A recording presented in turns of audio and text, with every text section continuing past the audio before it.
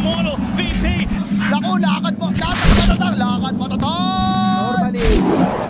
After I just take it's really fun one way or another. Either it's gonna get stumped very fast, or it's gonna make that amazing rage boss 1v5 late game action happen for us. Spamming it up with some emotes. Oh, Scotty-licious, he's gonna get destroyed. That's gonna be a huge first blood.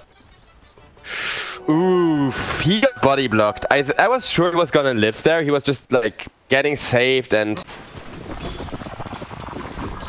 he is looking for a very early kill on this Viper, and they will get it.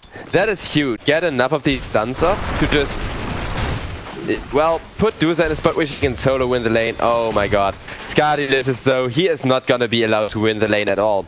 Viper just he forces you to waste a ton of resources early on, makes last hitting impossible by draining your damage, and on the bottom lane, we have some action happening.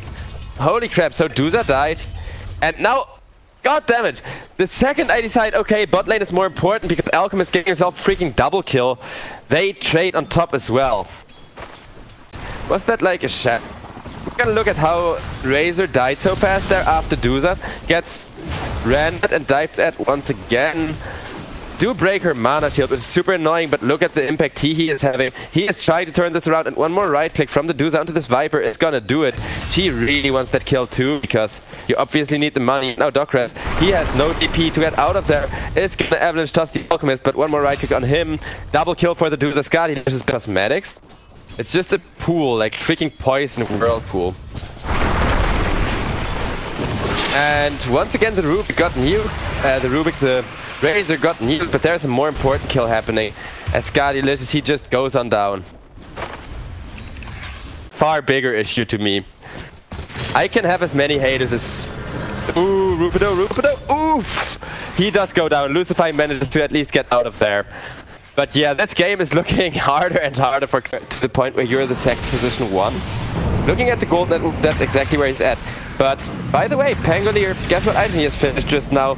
Diffu Blade. And with that Diffu Blade, guess which hero is gonna die very easily? Duza, of course. So now Gorilla, they got an ownage. Draft maybe turning out to be a little bit too wacky. Come on, give us a good, at least give us a good show here. They are gonna kill off the Pangolier. Nope, Dazzle there with a save, and it's that 2-man avalanche. In comes the Pangolier swashbuckle. White-Chen still alive. And those who know me know that I'm always pretty honest when it comes to my predictions of Dota. At least according to my best assessment. Oh no, Ember Spirit. He took a bad initiation, almost died for it. It's just the Alchemist going down for it now. Lucify trying to at least space to back off for his team with the Unleash. Able to survive, and Viper could now be in trouble. If they kill the Viper, that is a huge amount of gold swinging around. Can they kill the Viper though? Pangolier ultimate and a Shadowgrave come out to protect him for the time being, and the Viper does finally go down. But it's Viper traded for the Razor already, and now the fight's only gonna look worse because Ember Spirit, he tried to Remnant, but he cannot activate the Remnant because the Pangolier right click comes in time. On the backline of the fight, Lucify goes down again, as he is kind of the one who has to sacrifice himself, has to play around his team.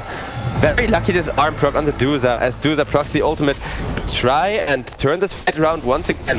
Pangolier could now be in a lot of trouble, and he will be going down. Nice kill, because they lost their bet or some shit, and it's really boring. Like, I'm ready to throw down.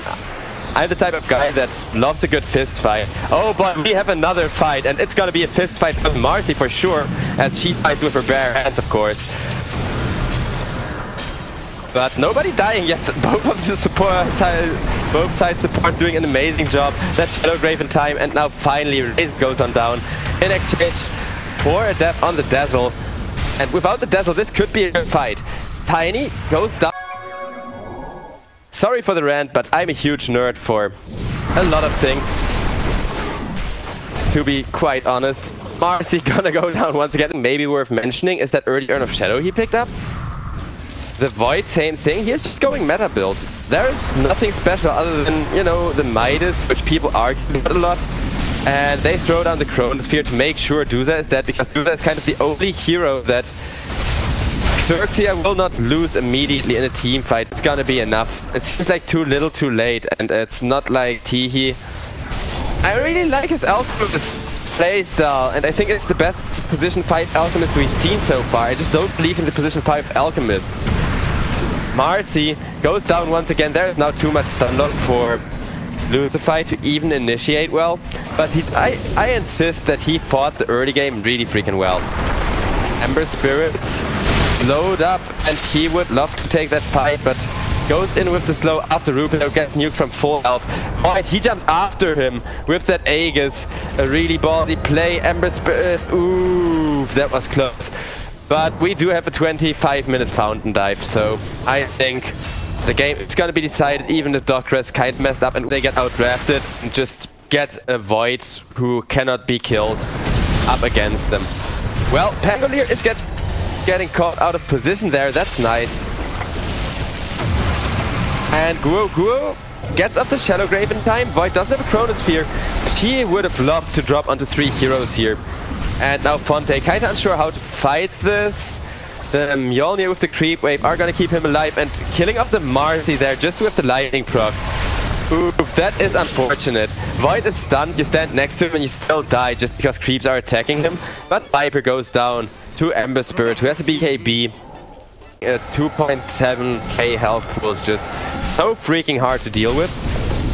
And the Duza went for the ballsy TP, but the ballsy TP isn't gonna be enough, I guess. But I'd honestly call it if I was XERXIA. Then again, they are playing with 2 stand-ins, so you know, may as well get used to one another's company, may as well get used to one another's playstyle. Ember Spirit gets 1-man chrono. They know full well, hey, if we kill Ember, he is not going to respawn for quite a while. And it's 80 seconds, no buyback Ember Spirit. That's so... I think Megas at bare minimum. And that despite the Dota lane actually doing surprisingly well. Like Alchemist, he was 3-0 at the start of this game. They just got punished by the Faceless Void in the position 1 so hard.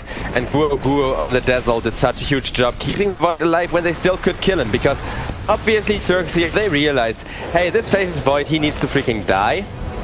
But 2, Ember Spirit 1, Faceless Void 3, or... Called it! Am I good or what? We may not have the views that ESL does, but I certainly... sex and all the immoral stuff in the world. Obviously not sex like that, but Legion Commander, she still hits on people violently, and that's a reference to old school Legion Commander. Okay, so to the mid lane when there's just a little brawl going on, because most of the times it's gonna be boring. And as I say that, wow, are you freaking kidding me? He turns around. Okay, so I guess this game I have to watch the mid lane like a freaking hawk. Both of these players, I mean, Whitechen, he is a pretty good mid lane. He is very scary, and Death Prophet with the ultimate plus... Wait, how do you get the Void kill without a silence there too? This is turning from bad to worse. It was just a solo Death Prophet 1v1ing the Void, and now the kill happened to... Oh no. Every single play that happens seems to just be a huge screw you for the side of XERXIA.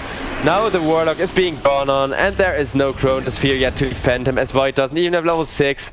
It's level 5 Void against level 8 Death Prophet now, because he did die solo there once. And as if that wasn't bad enough, Legion Commander, she walks into a Juggernaut, gets Omni Slash, and just the Omni Slash is enough to kill her.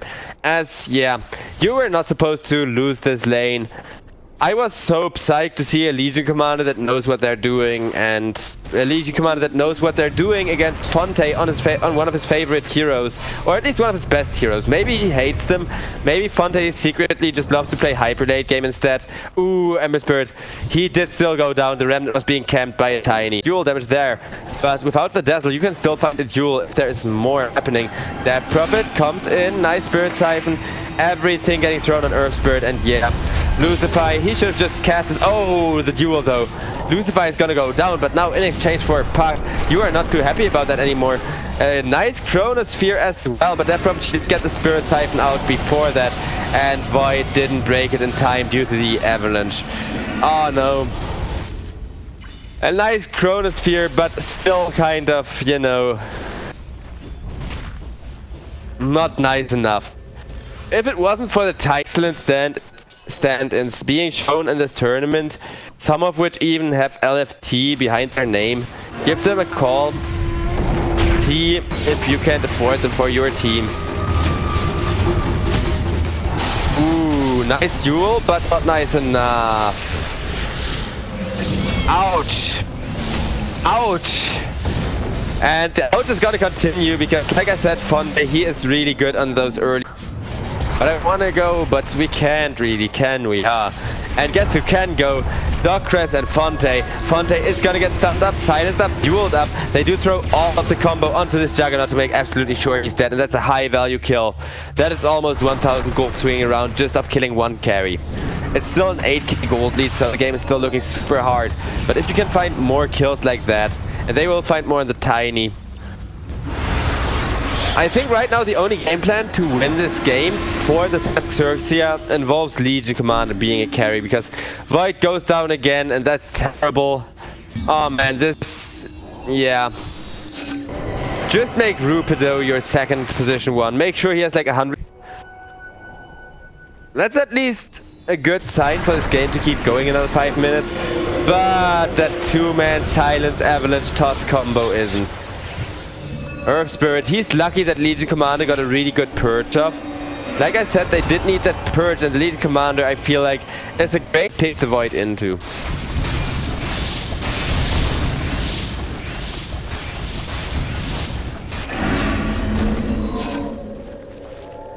Consistent, and now that YG is missing as well, they're not even an inconsistent good team. They are just trying to, you know, somehow have the communication and have the teamwork required to make these stand-ins work for them.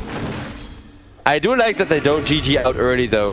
Valuable, because that's time you get used to one another's playstyle, right? Juggernaut, they try to get him with the Warlock ultimate. Instead, guess what? Fonte is coming to get you. He does not have a shard, interestingly enough, but he does not need one, as the ultimate will still do Earth Spirit in. And a one-man coil on the Ember, as they know full well. Ember is the most dangerous hero right now. Legion Commander gets tossed into that for a double kill setup. And Teehee's Golem is even being chased by the puck to get even more gold going. Okay, puck not chasing after the Warlock. They are going mid. And at this point, yeah, it is GG. You cannot fight into this anymore.